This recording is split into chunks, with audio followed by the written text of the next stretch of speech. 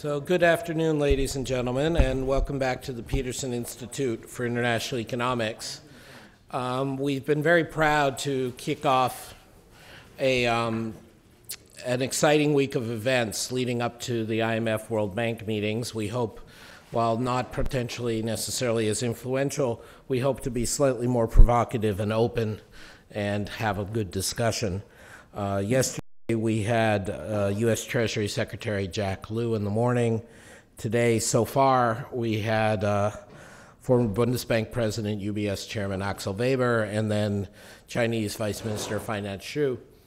And everybody we've been having has been circling around a few very big issues, obviously the growth issue, but within the growth issue, the question very strongly about roles of new institutions, roles of old institutions, what constitutes responsible behavior of the richer countries towards the poorer in the context of investment, development, what can be done in the field of public infrastructure and how we should be financing it, and of course, I'm willing to use the word failures of the U.S. government to deliver on its commitments to reform governance of the international financial architecture, particularly the IMF and the World Bank.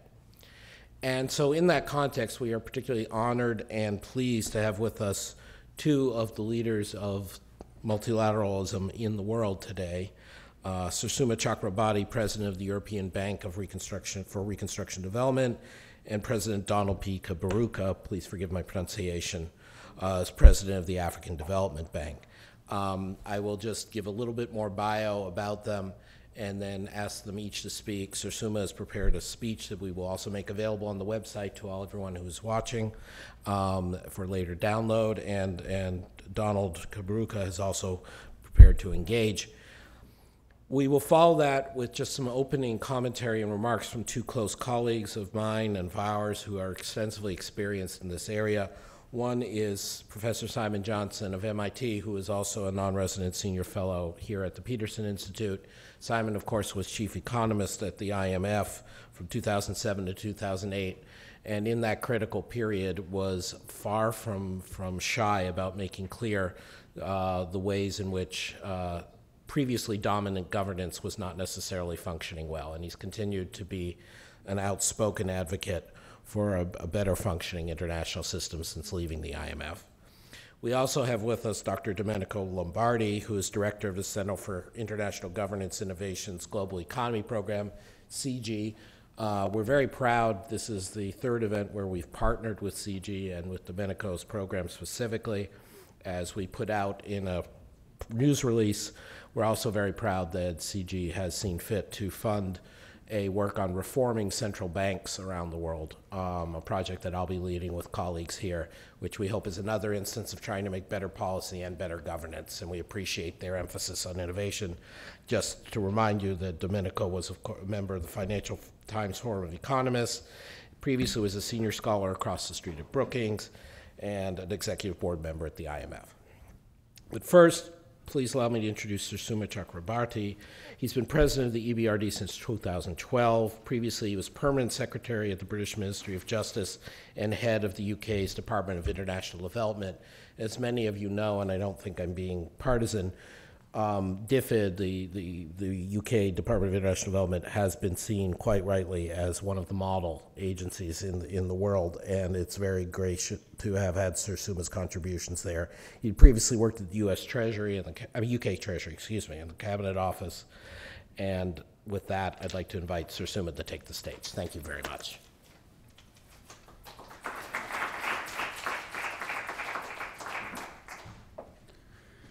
Well, good evening, ladies and gentlemen. Let me start by thanking the Peterson Institute and its president, Adam Posen, for hosting us this evening. It's actually a great honor for me to share the stage with such an accomplished lineup of discussants. Particularly, it's nice for me to share the stage with Donald Kaberuka. Donald's now in his last year as president of the African Development Bank, and probably, Donald, this is one of the few occasions I'm going to have before you finish your second term there to say thank you for what you've done for international development. And fortunately, you'll be carrying on doing that, I'm sure, afterwards as well. But it's been a great pleasure to work with you over all these years. My starting point is that those who care about multilateral institutions, their owners, their managers, need to really think afresh. I speak as someone who's been on, I guess, three sides of the equation, if you can be on three sides of an equation. First, from my time immediately after university, when I actually worked for the Botswana government. That was my first experience of working for a recipient country, if you like. Then, as Adam said, from my time as a shareholder when I was in DFID in the UK government, and now from within a multilateral as president of EBRD. Now, there's nothing unique in those experiences. My friends Donald and others who are heads of other regional development banks can also claim the same sort of experience. But I do think, even though I'm speaking just for myself tonight, the experience of having been in these different roles does give us a bit of a vantage point in debates on the multilateral system. And the need for fresh thinking amounts, in my view, to two, I guess, key observations that are the subject of my talk tonight. First, I believe that there is a bias against change in the multilateral system that makes us slower than we should be to respond to shifting needs and opportunities. I don't say that we don't respond, we do, but probably more slowly than I and others would like. And secondly, applying that observation to regional development banks like the EBRD, we too, I think, could develop a much faster reaction time and catch waves as they're rising rather than usually as they're falling. And I go on in this speech to say something about lessons learned from the EBRD experience and also on a new agenda, just giving some examples of how regional development banks can become more effective if we listen and respond to the voices of our clients much more closely than now. Now, existing multilateral institutions and many of their key shareholders, in my experience, always question the need for new multi-nation bodies. It was the same, actually, when EBRD was first created, and I was involved as a young desk officer in those days. But it was the same when also we more recently expanded our mandate to North Africa. Whatever the source of new demands, whether it comes from regional political forces or special interest groups, they have one thing in common, a belief that the international system is somehow not meeting their needs today. And the unwillingness and inability of existing players to change and to adapt quickly to meet shifting demand always leaves the multilateral system, in my view, playing catch-up. Now, I'm sure that when the Inter-American Development Bank, the Asian and African Development Banks were set up in response to calls for greater regional empowerment than a global body could perhaps help to meet, there was no doubt disquiet amongst a number of major shareholder capitals. And I know, because I've actually seen the documents in the National Archives in the UK, that when the EBRD was originally conceived by President Mitterrand, there were those who asked, well, why couldn't existing institutions just do the job? Mitterrand's answer, and I think this is quite interesting coming from a French socialist, was right in my view. The existing institutions did not know Eastern Europe and the former Soviet Union any better, were not focused on the creation of market economies as a main spur to development, and did not have the political mandate of supporting only those countries committed to democracy and pluralism. And I know there was disquiet among some shareholders of the EBRD when it was suggested that we take our experience and skills to Northern Africa in the wake of the Arab Spring. And I feel sometimes it's the same play again today with the creation of the BRICS or the New Development Bank and the mooted Asia Infrastructure Fund. And the creation of these new bodies is, in my view, an implicit criticism of the existing international system as being too slow to adapt to the shifting geopolitical power structures, and also too slow to development needs of emerging economies. Now, if the system is slow to respond or downright hostile to the creation of new multilateral institutions, then it's also sometimes slow to allow existing bodies to adapt their focus, their practices, and their approach in shifting needs on the ground. Partly because some shareholders are not close enough, frankly, to the action on the ground to fully grasp how demand and priorities are changing, but partly, and I have to own up to this, partly also because of vested interests and incentives within the existing institutions to keep doing more of the same. The new is often inconvenient and always seems much more risky. And partly also, I have to say, because some of the changes, as Donald and I know all too well, may require changes in the constitutions of the multilateral institutions, and those changes are painful to bring about and time-consuming to agree among the many shareholders.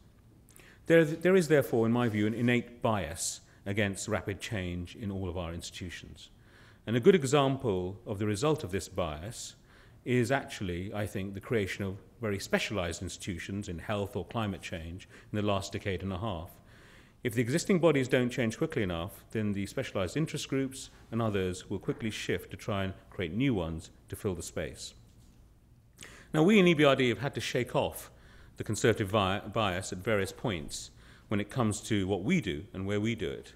Our geographic remit has widened, and the original instruments and focus of EBRD activities have shifted over time, from supporting privatization and offering pre-privatization investment at the early stages of transition in economies with very large state sectors, to focusing much more on sub-sovereign lending to municipal companies, to improve utility services, improving access to finance for SMEs, financing sustainable energy projects, and local capital market development, and more recently and interestingly, supporting private healthcare investment and access to finance for female entrepreneurs. Now, at each stage, although of course the organization has successfully moved on, there has been, frankly, an internal struggle, and one with some of our shareholders, to validate the need for any change at all. It has required the support of some key shareholders, and I have to praise the US in this. The US has often been very prominent in these debates, in helping us to change. It's required the support of key shareholders and some senior managers who combine vision with extraordinary reserves of patience to take on those, I caricature but not a lot, those who say that EBRD does not need to change, that EBRD was perfect in 1991, the world as we understood it then, and doesn't really need to shift. The battle over EBRD, whether EBRD should involve itself in projects in which inclusion, in particular gender, play a part, is a recent case in point. All the research we've ever seen shows that inclusion is an important part of developing the market economy, the heart of EBRD's mandate. But it was an internal and external struggle to establish that EBRD should involve itself in such projects at all. So I start with a general appeal to the owners and managers like me of multilateral institutions. We need to be much more open to responding rapidly to demand from our clients, recipient countries, or in our case, partner companies, entrepreneurs, and much less prone to just keeping things as they are. What does this appeal mean for the regional development banks going forward? Well, let me address this from the viewpoint of EBRD's experience. What lessons have we in EBRD learned that might be useful to a debate about the future of regional development banks, or RDBs as we often call them? One thing we learned is that moving into new arenas and being successful in them required that we look carefully at what the recipient countries need and what we can bring to the table and where our particular value added lies relative to other institutions. For example, when EBRD was asked by its shareholders to expand operations in Mongolia, Turkey, and later North Africa, we knew we were moving into territory where other institutions had more local knowledge, well-developed relationships, and experience. There was no sense in us trying to replicate the work that they did, and our shareholders, in the end, weren't really asking us to. But at the same time, we needed to leverage the experience of our peer institutions on the ground. So first, we cooperated very closely with those who knew the territory well. The African Development Bank and the Islamic Development Bank were both generous and instrumental in sharing their expertise and knowledge with us as we worked to get up to speed in our new countries of operation in North Africa. And second, we differentiated our work by focusing on our private sector business model. This is a labor-intensive relationship building model. It bears fruit only after a great deal of effort is put into studying the local market, undertaking due diligence, and meeting clients one at a time. We didn't suggest we should get into budget support, which would have been a quick way of increasing our investment levels and showing we're really taking off in North Africa. It wouldn't have been true to our what we're good at. And anyway, others can do that sort of thing better than this. The exercise also gave rise, I think, to a central observation, one that, again, is all too rare, but is a central point here. The lens through which we should approach a new agenda for the RDBs is that of the recipient countries. That is the correct lens, in my view. It's the demand side rather than the supply side which ought to be in the driving seat. It's recipient countries where priorities are recognized and defined, and the multilateral system should tailor itself more flexibly so it delivers better on those priorities. Now, geographical division of the RDBs is clear. It's very well understood. And in my view, it can be a great strength of the multilateral system. Focusing our operations on a targeted region allows us to ground our work in a robust local presence, nurture long-term relationships, and know our markets so that we can offer much greater value to clients and donors and effectively engage policymakers. But less appreciated, perhaps, outside of the institutions themselves, except in recipient countries, is how this geographic division and the differences in mandate and ownership of the multilateral banks give rise to different niches of expertise. We each have very different and complementary sets of skills. Our regions present their own challenges and have helped to shape our abilities. Some of our institutions have particular expertise in operating in fragile and conflict-affected states. The ADB does in the African Development Bank. Others have spent time developing innovative mechanisms to reach the rural poor or instruments for bottom-of-the-pyramid entrepreneurs. Some are experienced in local capital markets development, financing, engineering, and structured products. Others have invested in incubators or innovation or higher risk experimentation, pushing the boundaries of how we operate. If that's the picture of our different skill sets, how can we maximize our impact? What would recipient countries, who are less interested, frankly, in territorial behavior and more interested in utilizing those skills to best effect on the ground, what would they want the regional development banks to do? And a lifetime of working with these recipient countries suggests an agenda for change for the RDBs. And I start with from a point of principle, actually. I believe that most recipient countries are less hung up on geographical boundaries between the regional banks than are the main owners and some of the managers. The recipients I speak to would say that in certain circumstances, these skills and tools and pockets of deep, specialized expertise should be shared across our regions. That's how a global enterprise would operate across regional divisions in response to demand. But even though the regional MDBs have many of the same owners, we actually find it difficult to achieve this. Right now, the boundaries to those exchanges are often forbidding, and we struggle to identify viable mechanisms to tap into one another's expertise horizontally. And that's not simply a question of better coordination. It is about building into our existing geographic architecture the selective cross-cutting mechanisms that allow more flexible, skills-based architecture. Why does it matter? Well, really, because the needs of our recipient countries that they're tackling now are not the ones that have been envisaged when we were all set up. We're grappling as a global community with climate change, with the particular development challenges of middle-income countries, still pockmarked with large areas of extreme poverty, with high youth unemployment, with the complex task of channeling education into innovation, countless municipalities, for example, in need of functioning utilities and modern IT infrastructure. And we're grappling with all of this at a time of even scarcer public resources. The same geographic division that has helped MDBs to be so effective in their markets and to hone tools to tackle some of these challenges, in my view, also hinders us from sharing those tools horizontally when they're needed. We need to make better use of what we have, and we need mechanisms beyond working groups and coordination to tap into one another's expertise. Surely that's how a recipient country would organize the multilateral system if it had its way. So let me give some examples of what we in EBRD have been developing and what we see as potential for how the multilateral system, particularly the regional development banks, might respond better to demand. These ideas are grounded in what our recipient countries are telling us they want from the multilateral system, their view of the new multilateralism. It's not an exhaustive list, but there are 4 ideas that I want to put in front of you.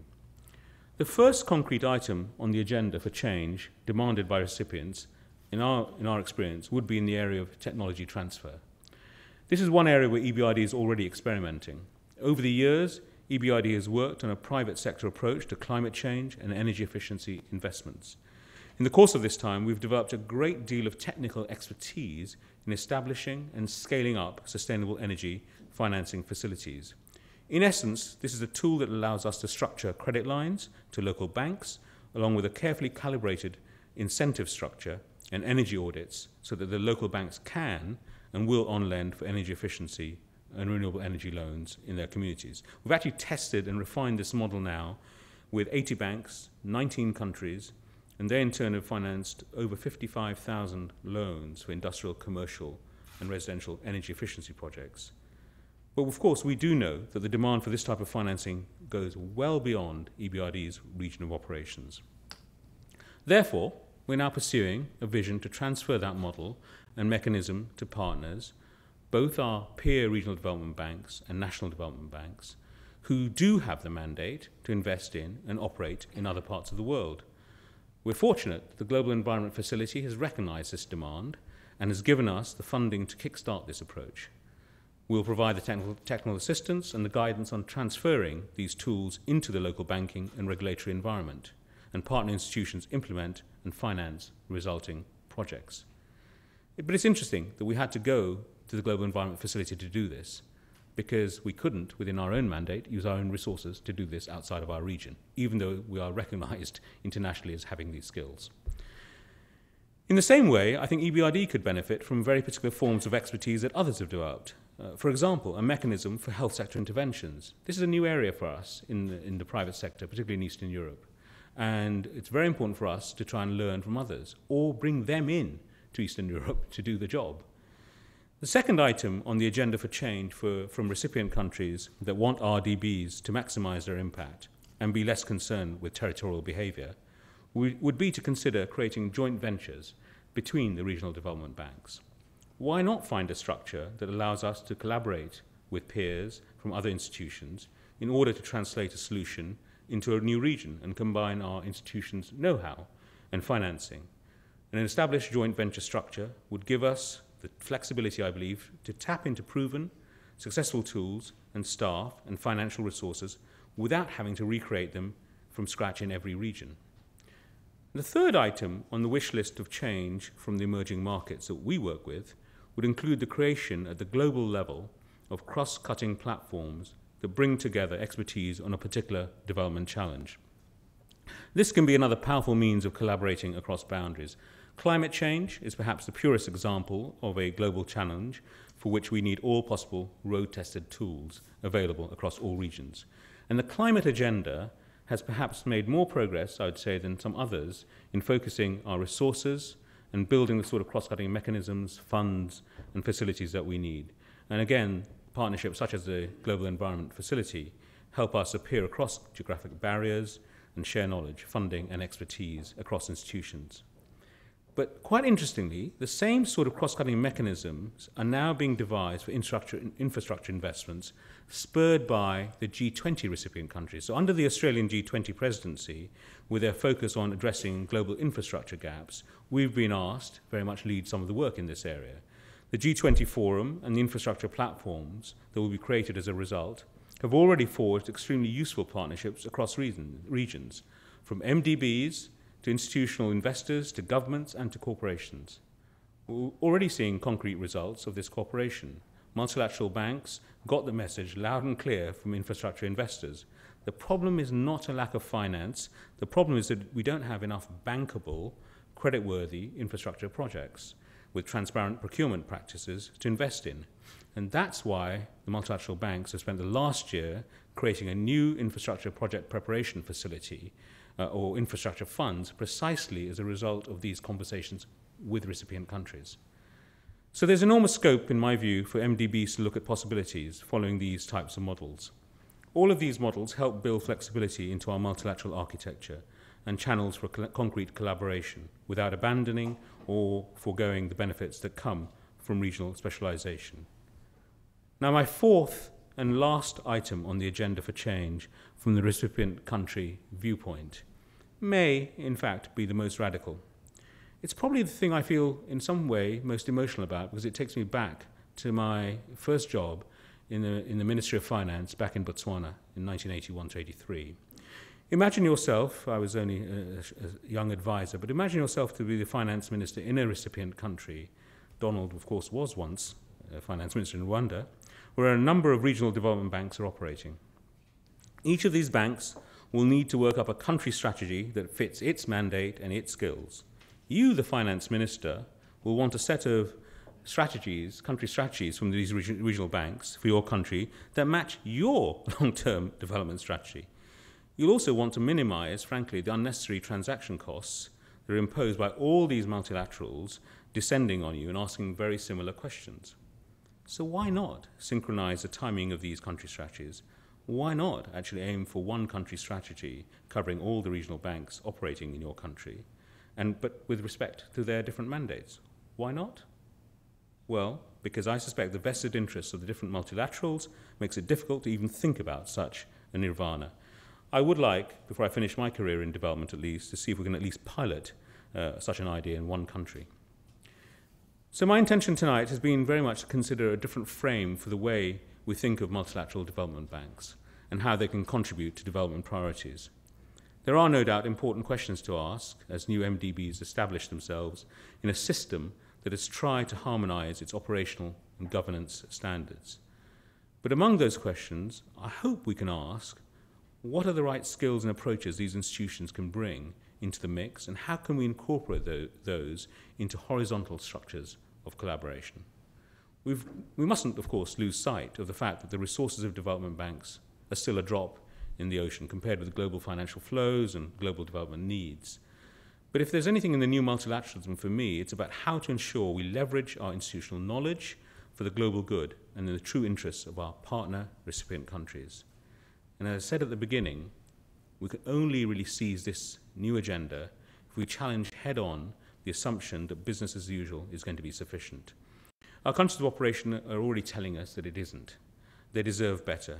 We're doing a good job, in my view, but the regional development banks can do an even better job if we respond rapidly to this agenda for change. Thank you very much.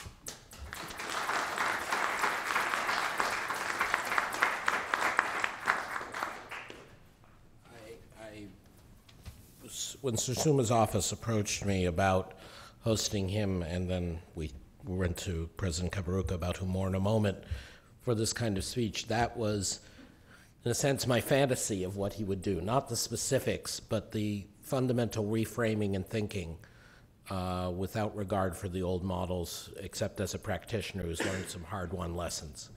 And I have to say that was extremely provocative in a good way, fresh thinking for which I think everyone is going to be very grateful.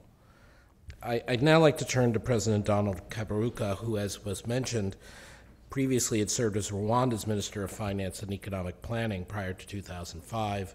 He's currently finishing his term, as mentioned, as President of the African Development Bank and Chairman of its board. He's received degrees, including a PhD in economics from the University of Glasgow, and has obviously been at the center of both recipient and giving issues for the countries in his region. Donald, if you could join us, please.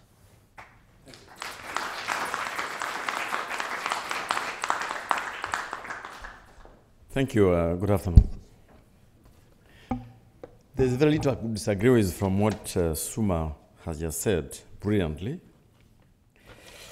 The only thing I could add modestly is the following, that I happen to have been Minister of Finance of a very poor country at the time when Suma was Permanent Secretary of DFID, which is one of the largest development organizations in the world. And so we had that relationship. At the same time as I had the same relationship with the World Bank and IMF, ADB and others. Now we do the same things. So I have been able to see what I think are the weaknesses in the international system, and as he puts quite well, the resistance to change, which, if not addressed, will make the IFIs irrelevant. And I say this with all the candor at my command. Let me, therefore, thank you for inviting me and make just 3 points. Right now, opening a TV station, a radio station, it is about Ebola. But I cannot imagine any time in recent years when so much money has been spent on the sector of health.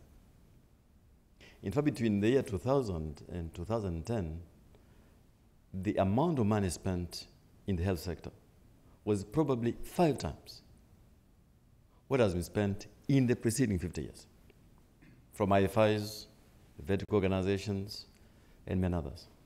But so how come that between February and July, the world seemed to be confused about Ebola? If you answer that question, you're going to find what is wrong fundamentally in the current system. What is wrong is that between February and July, we knew there was a problem. For some, it was a problem of Africa and Africans. It never reached our shores.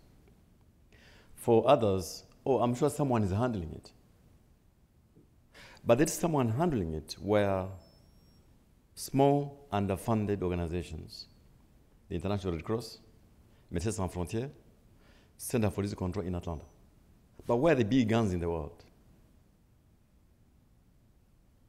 And I do think that that shows you what the problem is. If there was a system to do with the global commons, or a system which analyzes threats to the world, it would have kicked in. By the way, Ebola was not even declared a global emergency until September. It was treated as a public health issue. Now, I do recall what was said by the president of Chile at the G20 meeting in Los Cabos. He said there was an earthquake in Chile. I've forgotten the Richter scale. And there was an earthquake in Haiti at about the same time. But the earthquake in Chile killed fewer people than in Haiti, although it was much more serious earthquake, because it attacked the country which had systems. It is the same as Ebola. If this Ebola had begun here in the US, it would have been contained. And that's why it was contained in Nigeria, in Senegal. But in the 3 countries of the Mano River, which have been weakened by years of civil war, the systems are not in place to respond. And here now is the second weakness of the current system. A lot of the money which has been spent in the health sector over the last decade has been what is known as vertical spending. So money to deal with a disease, HIV/AIDS, a disease, tuberculosis, a disease, malaria. It worked very well in the sense that it has reduced the number of dying children. It has even cut down the rate of HIV/AIDS. But you can see now, suddenly, you have this epidemic and the health system is not able to cope. Second weakness of the system, at least for the health sector. Because for some time there was this naive view that, now that we have vertical foundations, we have got UNAIDS, Gavi, they can handle it. They haven't. We have to go back to square one. But who does that? Who does that must be some international institution within the multilateral context which could act as a glue, putting together all these pieces together so there could be a global response. Now that is happening now, but that is 6 months later.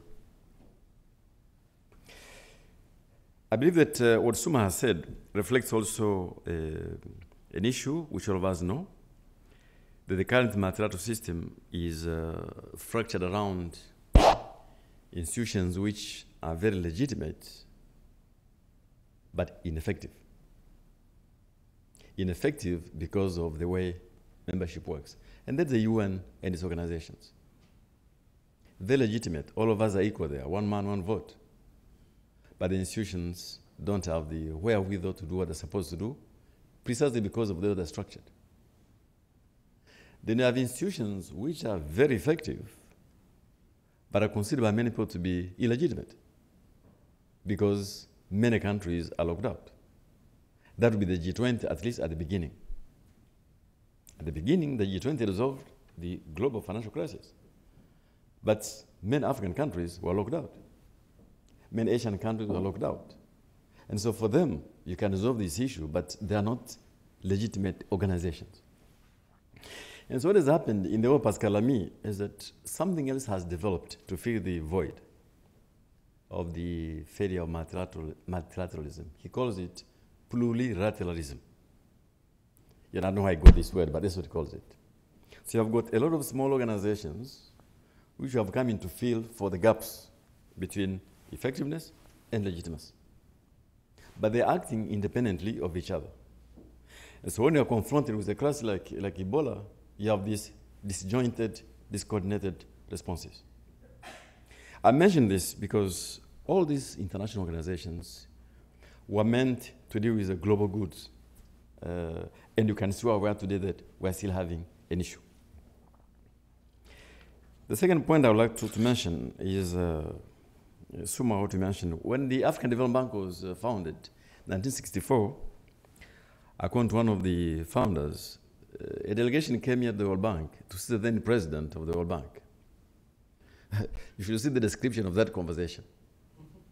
They chose the African Development Bank. But we are here at the World Bank. What is it you are going to do which we can't do? In any case, the Africans went back and created their own bank. But over time, because these are poor countries, the capital base did not allow them to do what they wanted to do. And so at some point, they approached the rich countries, could you join us? So there could be a partnership. Now, that process was very complicated in a sense that, so you have African countries realizing this is a cooperative of the poor countries, but they want the cooperation of rich countries, but they don't want to give away their identity. And so there was a debate about, okay, so what is the African character of this institution? So they built in the constitution a couple of things.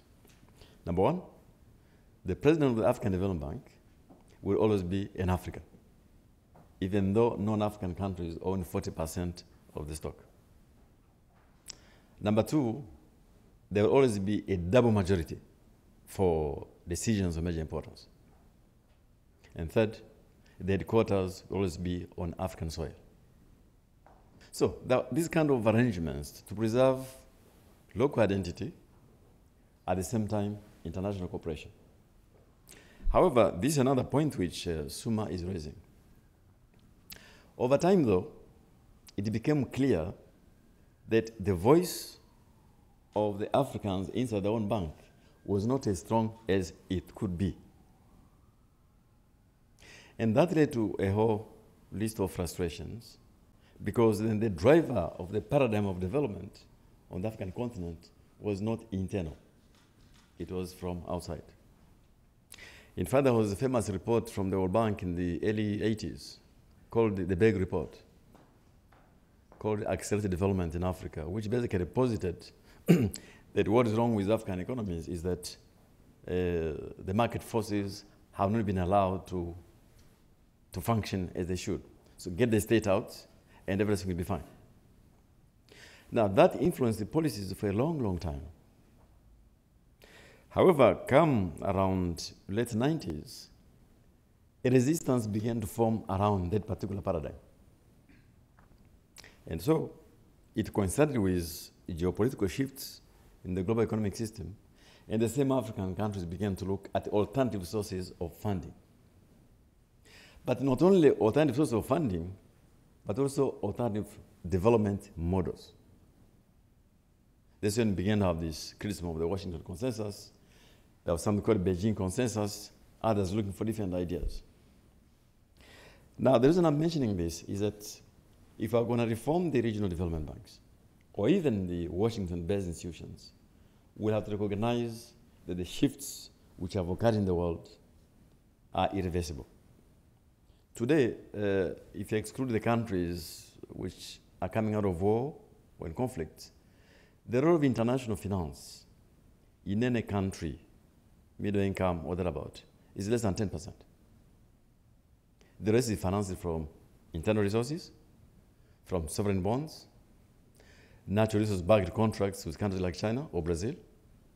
And so the role of IFIs has declined dramatically. Not only their role in providing resources, but also their role in defining the paradigm of development. Indeed, the late Meles Zenawi, Prime Minister of Ethiopia before he died, he had was about to publish a manuscript called dead ends and new beginnings. The new beginnings had in mind was a different development model, which is not based on the Washington Consensus, which is not a rejection of the Washington Consensus, but it's not fully based on that model. And we don't have much time to develop that.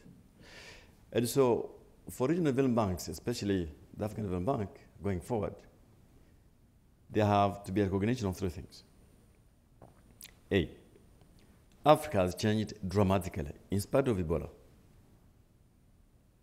And therefore, this institution is now competing with many other sources of funding, but also sources of ideas.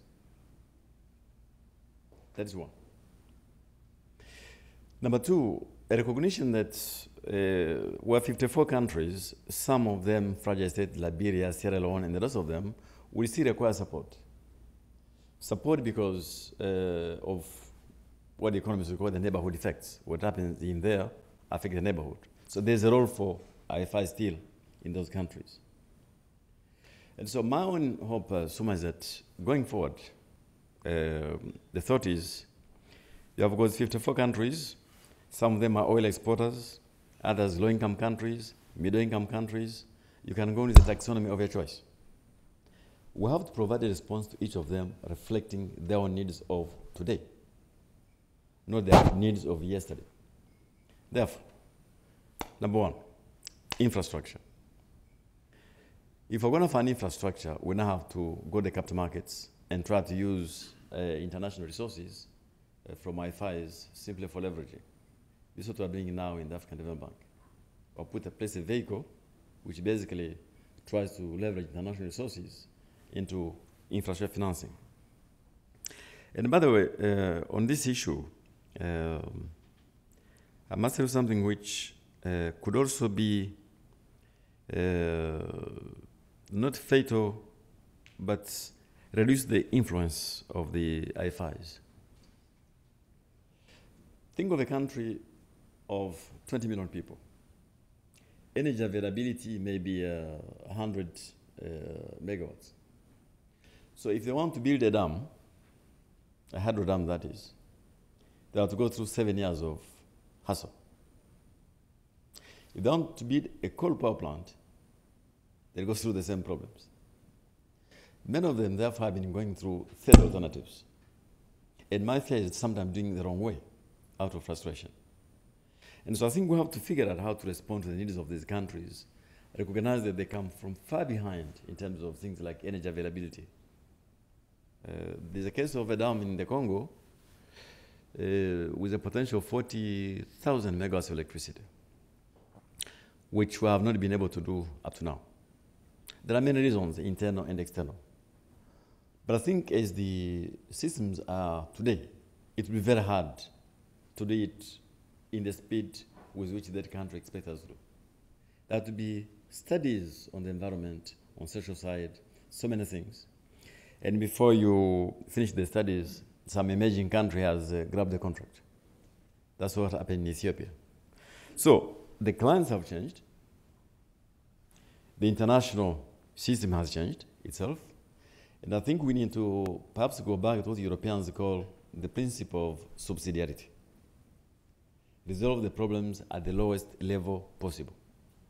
So strengthen the regional institutions, strengthen sub-regional institutions, and allow the global institution to handle these global goods or global bads like Ebola. So Suma, I think that everything you said I can endorse.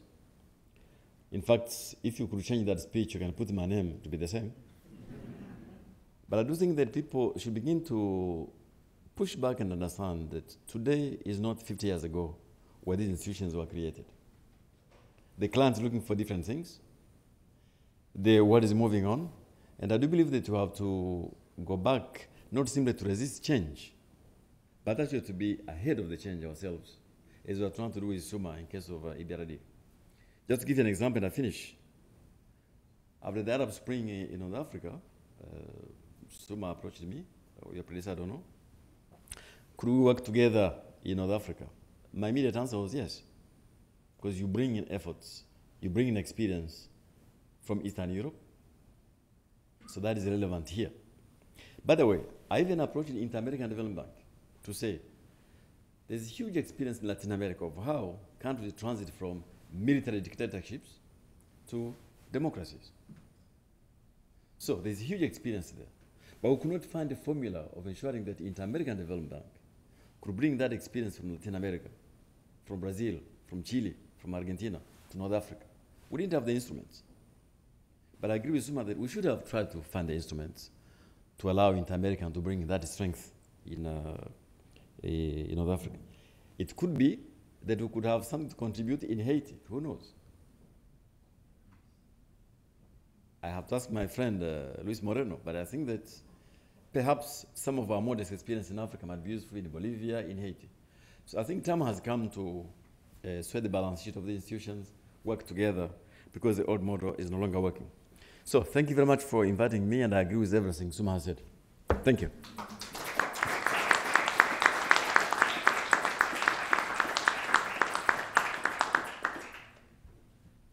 Donald, you may agree with everything Suma said, but you got there by a completely different route, which makes the combination all the more persuasive and which exemplifies the kind of exchange both of you are talking about. And thank you very much for that contribution. I'd now like to turn to my dear colleague, Simon Johnson, for a somewhat more academic but also practitioner's perspective.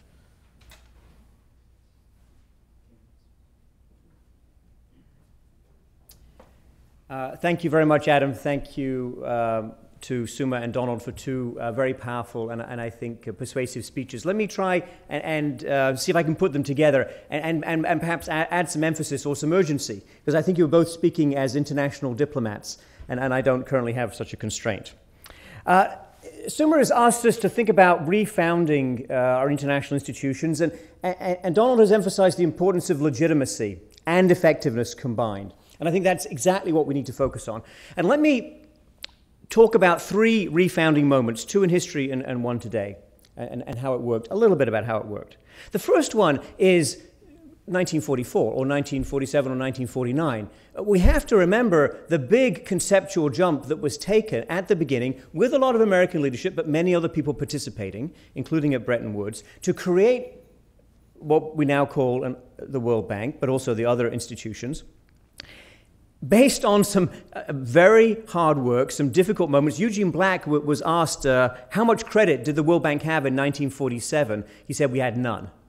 No one believed in the World Bank. The American market was very skeptical. The task was to take that American investable capital that had got burned in the 1920s, persuade them to invest in rebuilding Europe, use the World Bank as an intermediary for that process.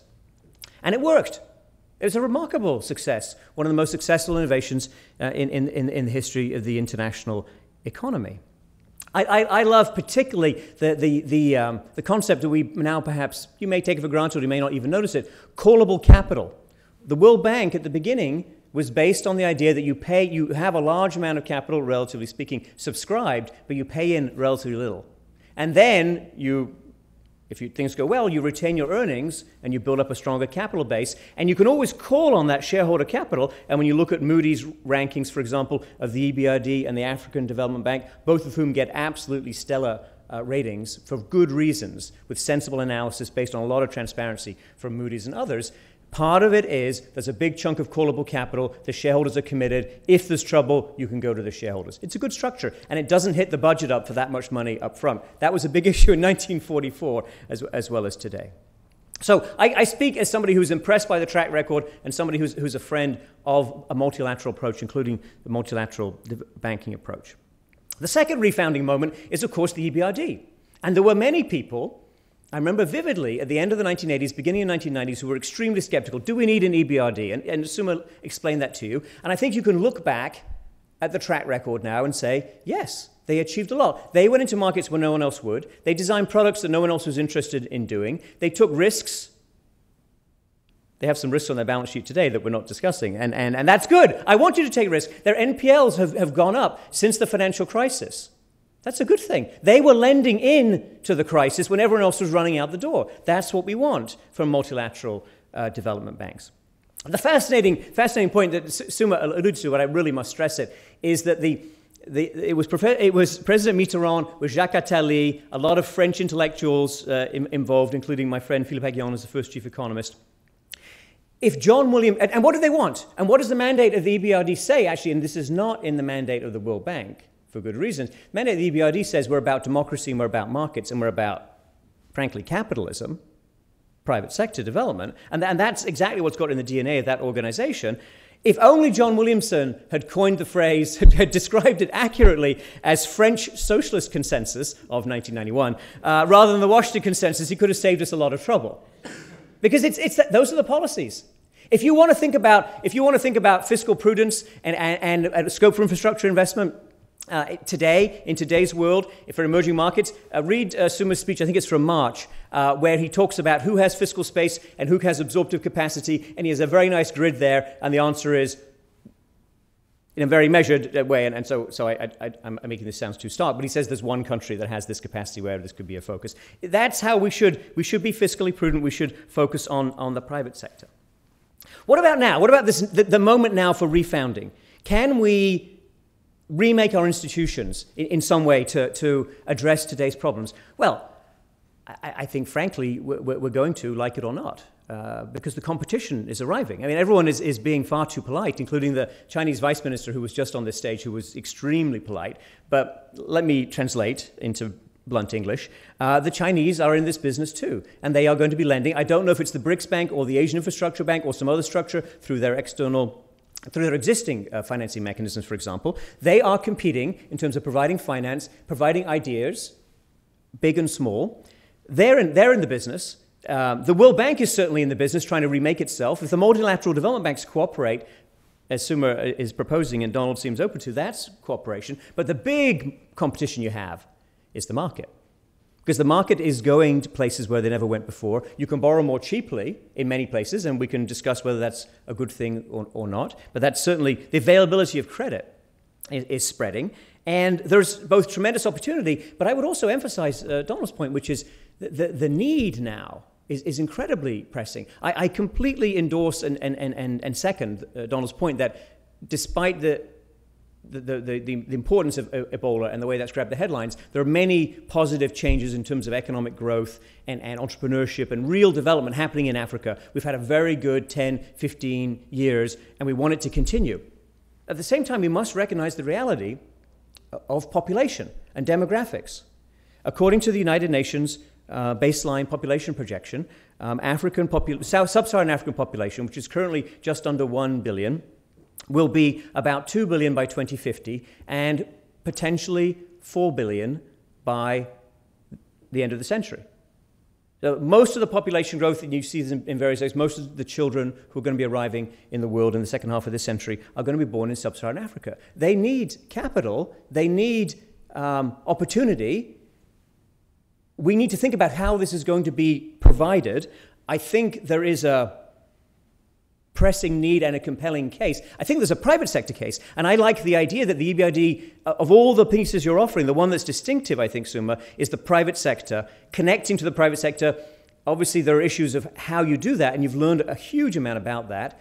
And there's also great material on your website, by the way, about what I liked about some of the evaluation material, what was stories that have worked, and particularly the ones that hadn't worked. There's a great story about a wood processing company investment made by the EBRD, ranked unsuccessful. Just that, unsuccessful. That's what we need, a lot more of that transparency, a lot more openness.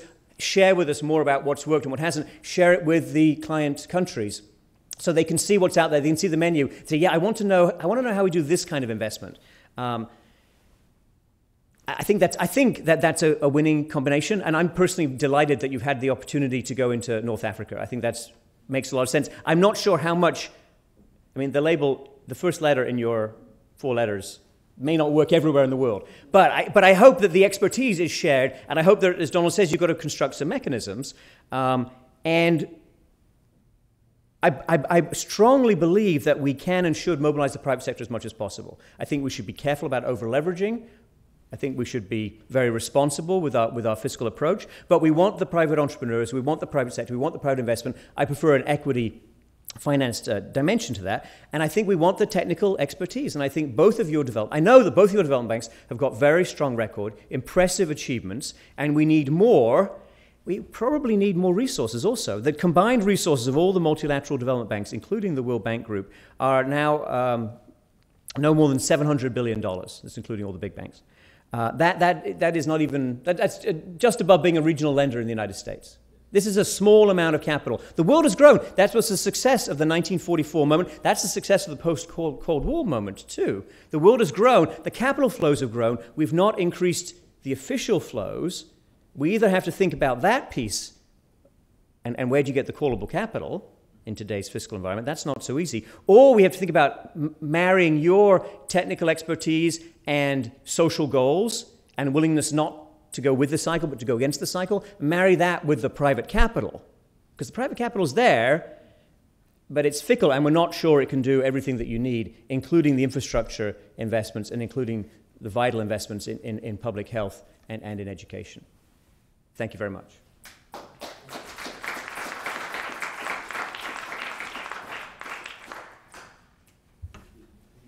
Simon, that was brilliant as always. Thank you so much.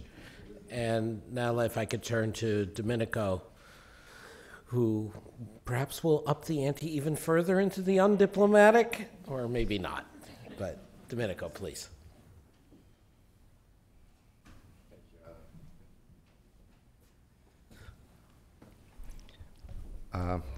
First of all, good afternoon to all of you, and Adam, thanks for your introduction.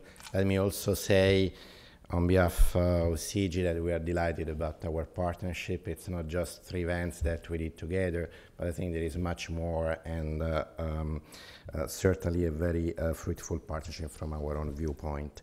So thanks again for this opportunity. I have to say that after 3 very distinguished speakers like the one that have preceded me, it's a little bit difficult, to make sense of the time you have allotted. But so what I'm going to do is I'm going to make a step back and try to put all the remarks and all the points that the previous speakers have made into a broader framework of global governance, which is something we focus on at CG on a daily basis. And so essentially, what is that Suma and Donald have told us that the development architecture has become increasingly multi-layered. And this is, a feature of the global economic governance today. It's not just the development architecture, but if you look at the international financial architecture, you also see a similar feature. Again, there is this increasing multi-layered financial architecture. You have on the one hand central banks that have bilateral relationships, swaps. You have at the sub-regional levels, you have the Latin American fund, the so-called FLAR. You have other regional organizations, and then of course you have at the end of the spectrum the IMF. And at the development finance architecture level, we do observe a similar pattern, a similar trend, although of course there are different nuances, and I don't want to discount those. Clearly there is a bilateral relationship, but there is also a sub-regional level. If you take the case of CAF, the development bank in the Andean region, this is owned by 16 Latin American countries, a very successful example. It's a smaller bank, certainly smaller compared to the institutions who have been talking so far, but in its own right, I think the consensus is it has been a very successful institution. And of course you have regional institutions like the one we have just heard about, and then you have the World Bank at the end of the spectrum. What I would say is that what have we observed recently? Recently we have observed a further layer. This is the plurilateral layer. And what Suma was stressing in his remarks, Donald was also reiterating, essentially there's always this regional dimension that is associated with this development architecture.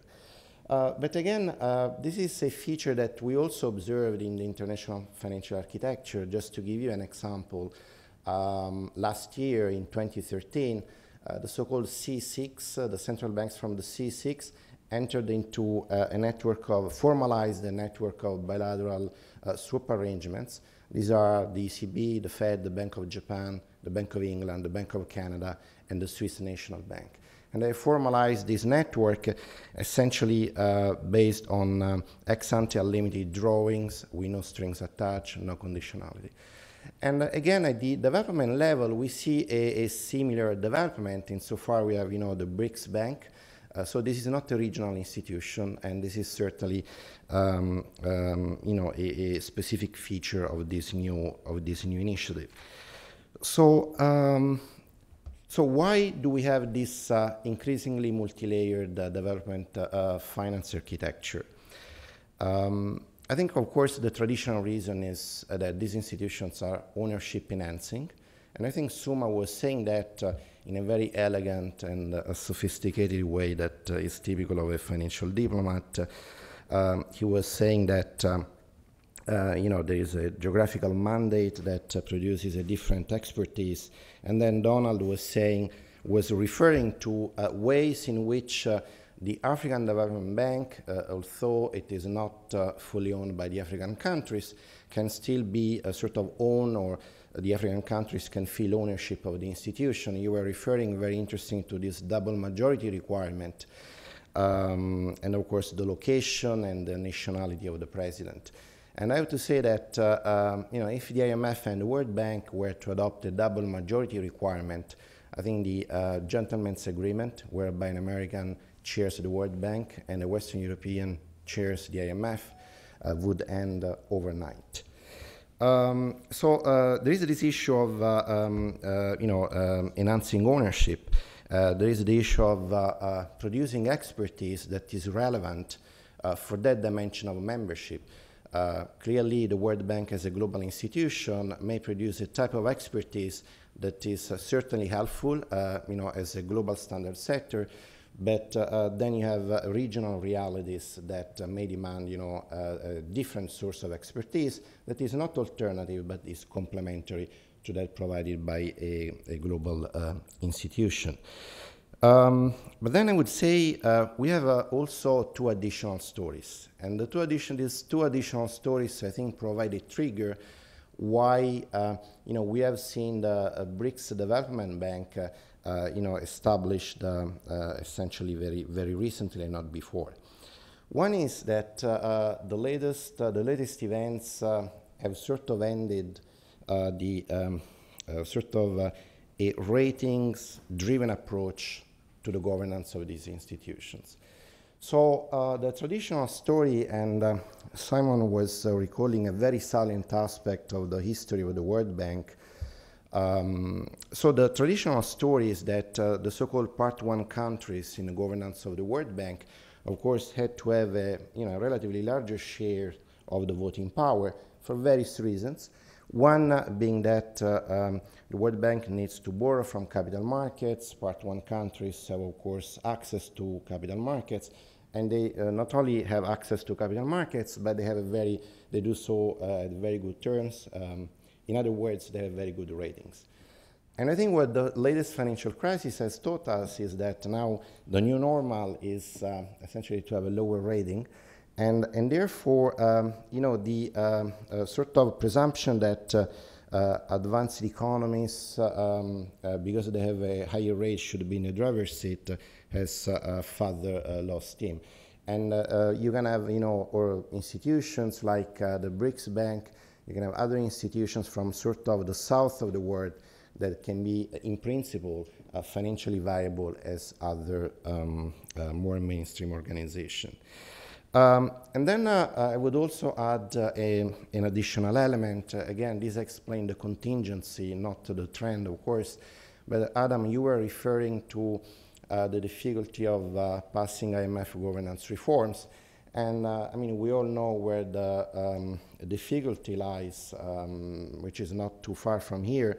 But I would say, in a way, failure of ratification of the so-called Seoul package of IMF governance reform goes well beyond the importance, the relevance of the same package.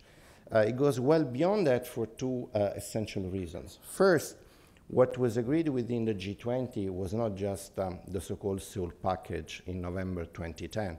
What was agreed upon was a trajectory of entailing a series of governance reform packages that were, of course, staggered through time. And now we would be discussing essentially the subsequent reform package following the Seoul package. Now, all this has been put on ice, to use an understatement. And therefore, this is much more than just a failure of ratifying the Seoul package, and it goes well beyond the IMF. This also applies to other multilateral organizations. As Suma was noting, it's difficult to change. There is a bias against change in a treaty-based organization. I think we all, this is very evident, and I think that the latest episodes, in a way, further point to the difficulty of changing. Maybe you were referring to the policies, but I would also add it adds a further complicating element in terms of changing the governance of multilateral organizations. And then what I would also add is, Simon, to get back to your point, you were mentioning the Bretton Woods conference. I think what is interesting is that when the World Bank, the IMF were established, it was very clear, especially for the World Bank, of course for the IMF is even more true, but also for the World Bank, that they were established because in response to a market failure. In other words, because capital flows would not flow to developing countries for a number of reasons, it was right to establish the World Bank to compensate for those failures. And then, of course, this has also been true for the establishment of other multilateral organizations. And paradoxically, what we see now is increasing competition among these institutions that are supposed to address some market failures. So there is increasing competition within these organizations, within the so-called official sector. And again, we are talking about, Suma was talking about the fact that now the EBRD is operating in areas where traditionally other banks have been active, and this has forced the EBRD to offer a competitive package, because clearly the EBRD would have never had could not just simply replicate what other organizations have already been doing.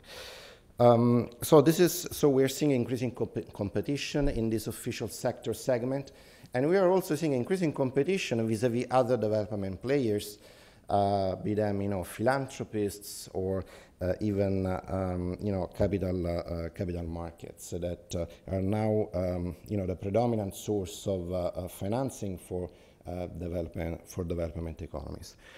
So just wrapping up on this, so this is certainly in many ways this is an opportunity.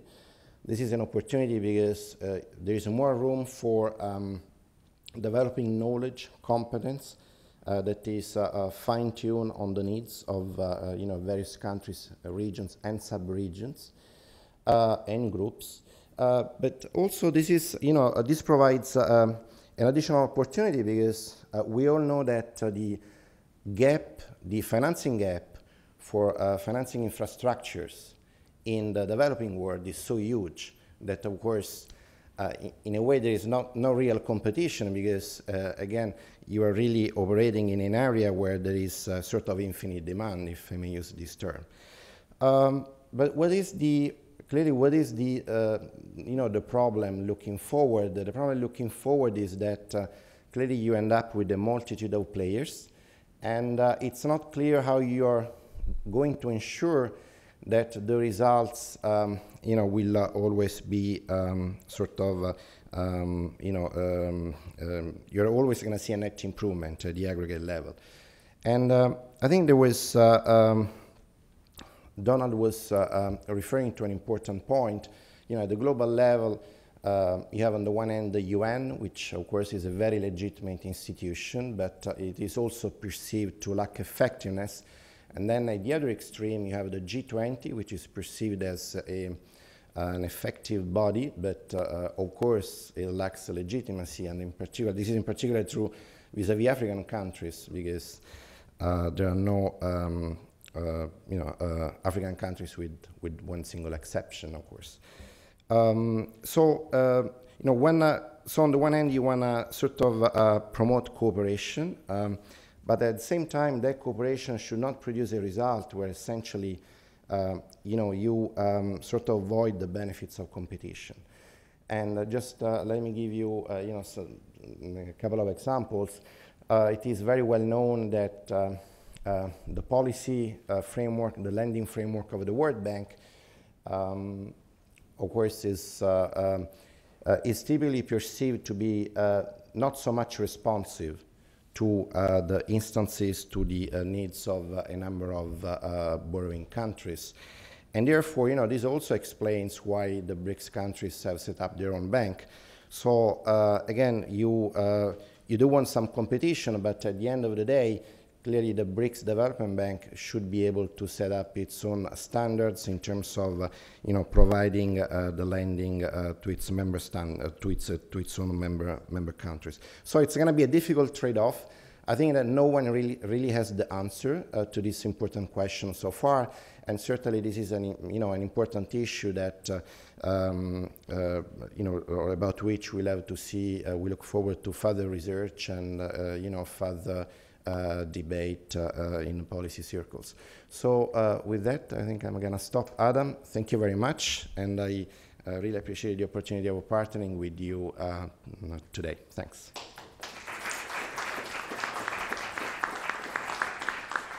I'd like to invite our four speakers before Domenico sits back down to come up and join us on the podium, and we can open it up for discussion with the audience. I will just say, while they're doing that, I'm grateful to Domenico for his two corrections of me.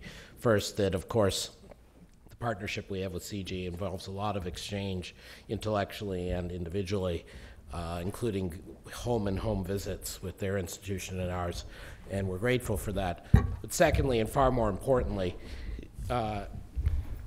he's right.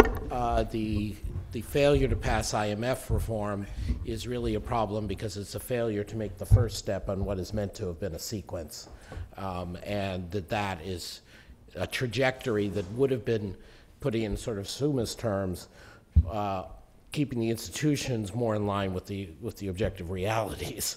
And instead, we've let that just diverge further and further.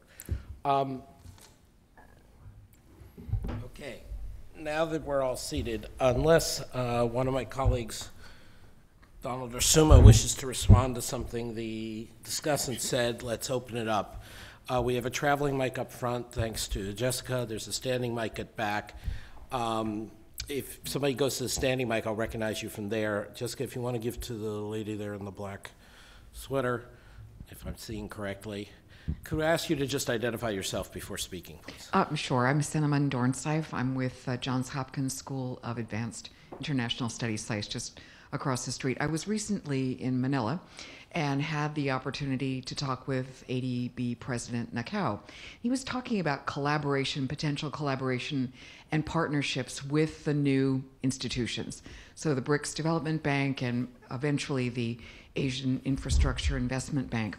What he proposed was a sharing of policy standards so that if there were to be co-financing between ADB and one of these new institutions, that the ADB's policies would have to prevail in those kinds of co-financed operations. And I wonder if the two presidents of the two regional development banks would care to comment on that proposal.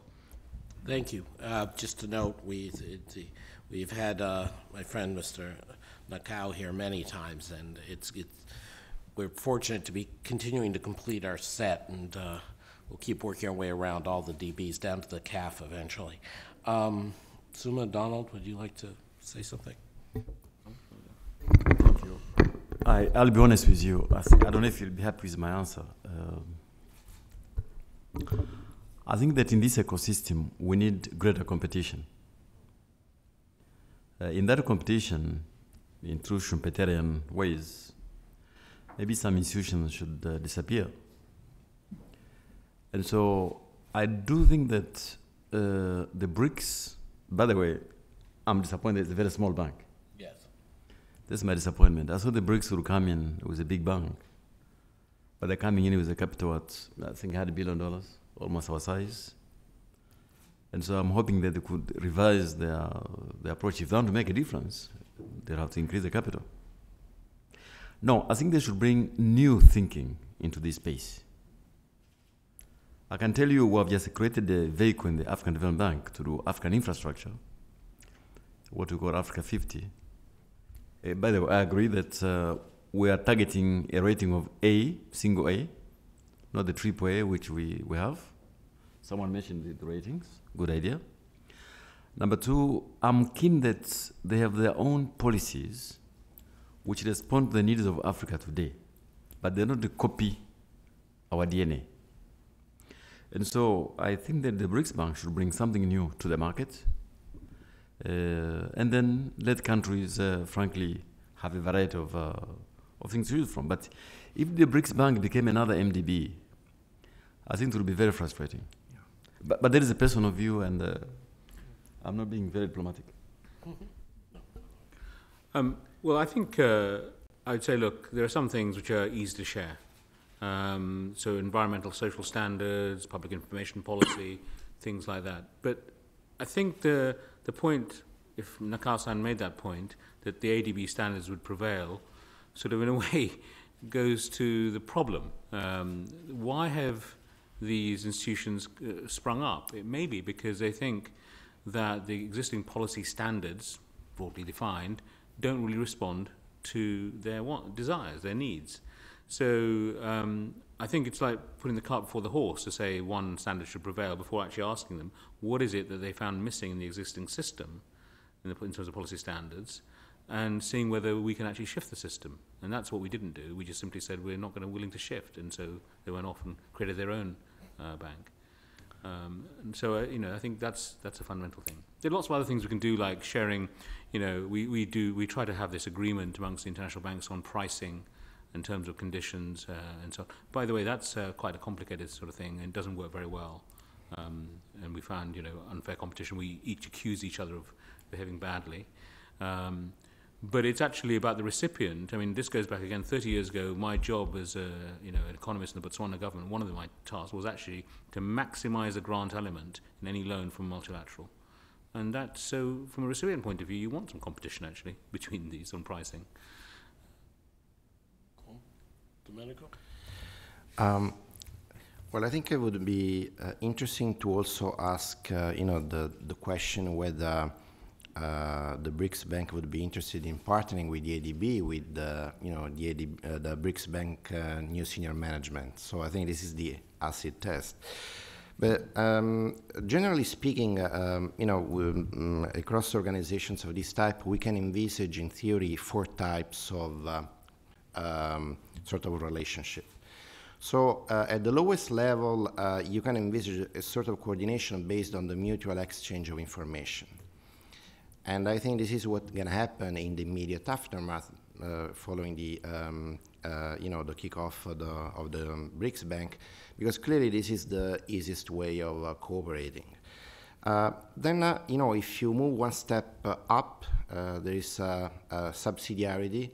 So you tend essentially, as Donald was mentioning, essentially you tend to engage with the lowest level that can be effective in tackling a certain challenge or policy issue. And then again, if you move one further step up, that's co-financing, and this is the instance you were referring to, but this would imply consistent standards, as you yourself were mentioning. And therefore, it's a slightly more ambitious level of relationship between the new BRICS Bank and the ADB or any other multilateral organization. And then finally, at the top of the spectrum, there is a joint financing, which presupposes essentially identical lending frameworks. And just to give you an idea, this is what has happened in the case of Greece, other Eurozone countries, between the IMF and the European Rescue Funds, and I don't think it is a good idea. Simon, if you want to come in or no? Great. Thank you. At the back mic, please. Hi, this is Anna Yukonana from Reuters.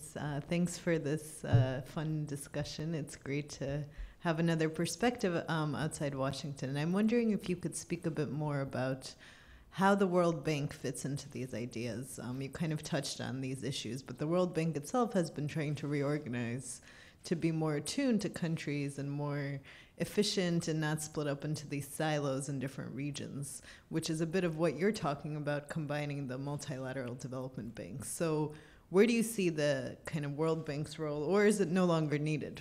Or maybe its role is just the convening power. And then specifically you mentioned infrastructure, and was wondering if you could elaborate a bit more, because there are so many infrastructure initiatives right now springing up. I can't keep track of all the acronyms that I've heard this week. So it would be great to know, in that particular example, how would you cooperate and make sure it's not contradicting with each other? Thank you.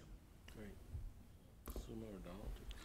Well, I mean, from my point of view, the World Bank has two things that are quite unique compared with my institution, maybe other regional institutions.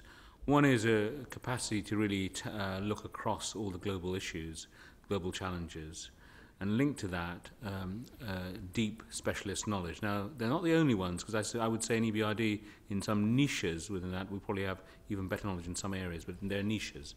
But the World Bank has capacity across a much broader set of issues, I think, in terms of specialist knowledge. Therefore, if you put those two together, I think the World Bank could be even more effective if it focused on some of the bigger reform tasks, structural reform tasks, than we would. So take EBRD World Bank comparative advantage. I think we tend to be pretty good at scaling up from company level, the companies we work with, on issues around investment climate, because we can actually focus on things that would attract investment, private sector investment into those countries. But we're not so good at thinking through how would you refashion the justice system in a country, which is linked, but it's a broader concept. That's where the World Bank comes in and has much better expertise, frankly, than we do. It's that sort of dividing line that I think we should explore more of. Donald, do you want? Thank you. I think that the World Bank brings the global reach, which no regional development bank can have. That global reach should be put to good use in terms of the global commons, whether it's climate, the kind of crisis we're facing now, and so on. But I think time has come maybe not to try to do a small irrigation project in southern Cameroon or in the east of Moldova. I think those should be left to regional organizations. However, the World Bank has also another strength which I think we should try to leverage, in that between the IBRD, IFC, IDA, and MIGA, I think bits of those should be now strengthened, become even stronger. Like the Multilateral Guarantee Agency, we need it so that we can do more risky things in these low countries. So there are bits of the World Bank which requires strengthening. But I think that where they have to think hard is about IDA, because in the next 10 years, many of the clients of IDA will have graduated, and therefore some thinking will have to be done there. I think there was a paper from CGD which talks about IDA at retirement, but I think as IDA retires, I think other bits of the bank can be strengthened, especially at a global level.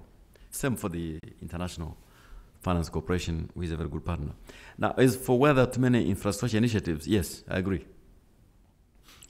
Now, should we put all of them in one pool? I don't think so. Again, for the reasons I've just been advancing. The private markets are looking for competition, are looking for added value here and there. And I think we should not put them together except probably to bring projects to level of bankability, de-risking them in the early stages. But after that, I think the more the merrier. And we've just established one ourselves at the FDB. Thank you. Simon, do you want to come in on this? Well, I think people are frustrated with the World Bank, and competition of the kind we're talking about is healthy. So I hope personally that the World Bank can respond and rise to this challenge. But it's going to be a question of who pools knowledge better, who can bring the resources to bear. The World Bank is not as highly leveraged as some of the other multilateral development banks relative to its usable capital. There's plenty for the World Bank to do, but you're right that they are now under some pressure. Domenico? What I would say in response to you, Anna, is that I think there was a time several years ago where many were wondering why we had regional development banks while there was the World Bank. So it was really difficult for the regional development banks to sort of explain, their raison d'etre. I think now maybe the pendulum is swinging in the opposite direction, and I think it's easier for the regional development banks to argue for their own raison d'etre, as we have heard very effectively tonight. And I think it's slightly more difficult to do so for the World Bank, partly because I think discharging its mandate, its global mandate, has become increasingly difficult in a globalized world economy. Because, on the one hand, you have this globalizing drive, this globalizing force that is driving the world economy. And of course, this is something that benefits the World Bank as a global institution. But on the other hand, you also need, increasing ability to fine-tune solutions based on local needs. And clearly, the response cannot simply be to delocalize the regional departments and sort of make the World Bank as a sum of regional organizations, because then it would face competition from your own organization. So I think achieving the World Bank mandate in the current context of increasing competition, of increasing attention to local needs, regional needs, sub-regional needs, is becoming extremely more challenging. Thank you, Domenico. I'm very conscious of the fact our two distinguished guests, not to mention our brilliant discussants, will have to get to their next events. If they're willing to give us 2 more minutes, let's at least get the statements or questions to the two people waiting patiently at the microphone, and then ask if anybody wants to give a quick response. So please. Okay, thank you for your patience. Peter Bachfuss with the International Trade Union Confederation. I'd just like to mention one major innovation that the institutions headed by both our distinguished guests have introduced that they didn't have time to deal with in their speeches, but that was the introduction on the part of the EBRD of its performance requirements in 2006, and very recently the African Development Bank with its operational safeguards. And they established basic health and safety, environmental and social standards. And just in the labor field, it's interesting that I follow closely, of course. There's a requirement now that all workers in activities funded by the two institutions have to abide by the ILO's core labor standards, basic health and safety standards, access to written information about employment, and so on. And the question I would like to ask is well, again, relative to the World Bank, which is undergoing a process right now of revising its safeguards, it has no labor safeguard. There seems to be a lot of internal resistance to adopting more than very superficial standards. They're not coming anything close to what your institutions Can you get through a question, please? And the question is, how did you, in your institutions, be able to overcome what Suma described earlier as the bias against change, the recognition that these are important things that financial institutions have to do to gain legitimacy as institutions that improve the welfare of the people of the country they're serving? Thank you. And the lady at the mic, if you could also pose your comment. Yes, I'm Nancy Alexander of the Heinrich Boll Foundation. Thanks for your presentations. I just wanted to say that in this new vast ecology of infrastructure institutions, one new facet is the requirement for project preparation facilities at all of the multilateral development banks that will work together in new ways on infrastructure and create a pipeline of bankable projects. And in Africa, One of the pipelines for bankable projects seems to be called the Program for Infrastructure Development in Africa, or PIDA. And we've been working with partners, think tanks, groups all over Africa. Again, could you get to a question, please? To request information about these projects in the pipeline. We've been able to get no transparency, no documentation. None of the African groups have gotten responses from the governance, the 3 governance institutions of PIDA. And it's just a question about how much transparency or consultation is really appropriate in an era where we're moving a lot of money, a lot of projects fast. Okay. May I suggest Donald responds directly to that question, however much he wants to, and then says something about the labor standards, and then we'll turn to Suma on that. I'm really sorry if you have not been able to get information. It's public, and I'm prepared to engage you after this, give you access, because the PIDA program was adopted by the African heads of states at a summit, and so this is public information. So I'm sorry about that, but I'm happy to be able to correct that, give you access to all the PIDA information you need. I don't know what's happened, but here I am. I'm making a promise in the public that you can access the PIDA programs. Now, on the safeguards, though, it's true that we work very hard to ensure these safeguards are in place, because we believe in human rights, we believe in the protection of the environment, social rights, and so on. But I tell you something I should add. Chair, I seek your indulgence. Oh, no, if you have more time, we have more time. It is very, very difficult to tell Africans living in darkness that it will take them 7 years to build a power plant. It is very difficult to tell them that although we have got so much hydropower, developing them takes such a long time. And the result is that children are living in darkness, are studying in the streets under traffic lights. Mothers cannot give birth in good conditions because there are no lights. Liberia, which is having a crisis, Liberia has only 52 megawatts of electricity. Engineers tell me you cannot run even a small factory. Yeah. So in a place like that, you have to balance the safeguards we're mentioning, but also the legitimate needs of the population. I think this is where the space often becomes a bit contentious. So I have got to it by compromise, but I hope these things should be dynamically reviewed all the time. Let me just quickly touch on the safeguards question that Peter raised. I mean, in our board, there's actually quite good consensus, which is why we got to the 2006 policy, if you like. So the interesting issue for me, I think, isn't really about at the institutional level. It's about at the company level. So because we're lending mainly to the private sector, how can we convince companies we work with, we finance our clients, that actually it's in their interests to lift their standards, labour standards or other standards, corporate governance standards, plenty of other standards. And it's essentially about making those companies fitter for international investors.